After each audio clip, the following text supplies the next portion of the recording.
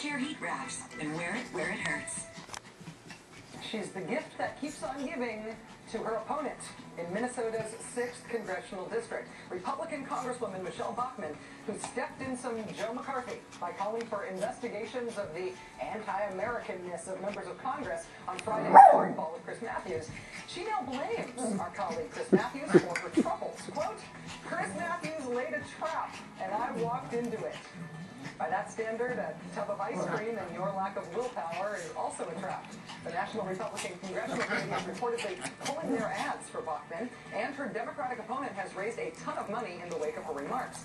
So it seems like the damage is already done. But the Congresswoman still can't steer clear of those darn traps. Would I question Barack Obama's views? Because Barack Obama's views are against